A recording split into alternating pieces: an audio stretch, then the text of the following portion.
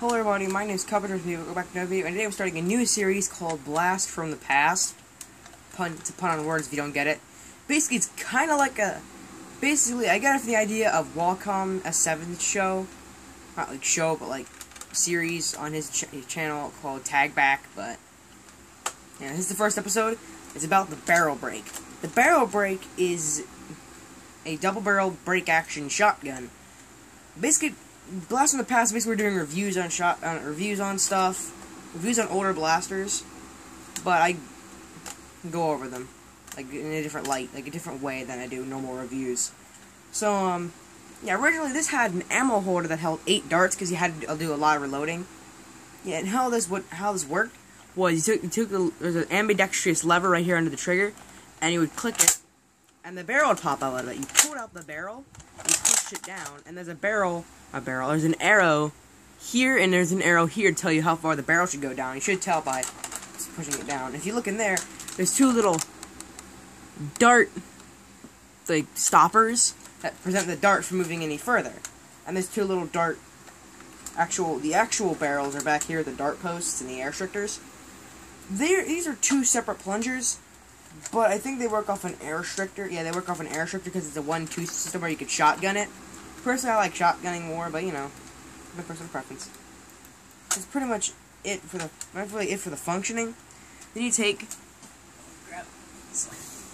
your 2 darts, and these did come. I can't remember. I think they either came with sticky darts, whistlers, or I think they came with they came with whistlers. But these are elite darts. They work as well on the barrel break. Then you flip it up, you push it back in, and you're ready to go. Basically, it's like a Busby double shot, but without the shells, which makes it really efficient. Not as efficient as a rough cut, but it's really fun to use. Basically, you take this, you aim it, and do stuff with it, obviously. But, this is hard to explain. Once you're done with that, all you have to do is, you need to either go, it's a 2-stage trigger. It's a lot easier than the rough cut. So that way, you could do the 1-2 motion, like I just did. Or you could go shotgun, which this was a shotgun. This is the only sort of like shotgun style blast you could get back then, and people loved it. The only problem with it is it's reverse plungered, and not a whole lot of modding capability for reverse plungered blasters. This did come in a few other colors.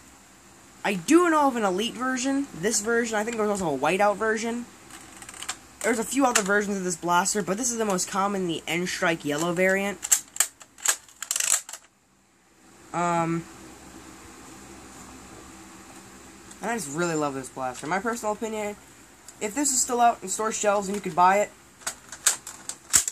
it's kind of efficient for actual wars, but it's really fun to use. And the fun factor, it goes to a 10. And the tactical factor, about a 7.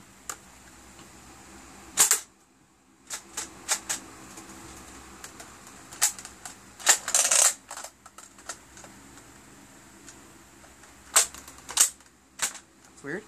But, yeah. That's pretty much it for this episode. This is Cupboard 3, signing off.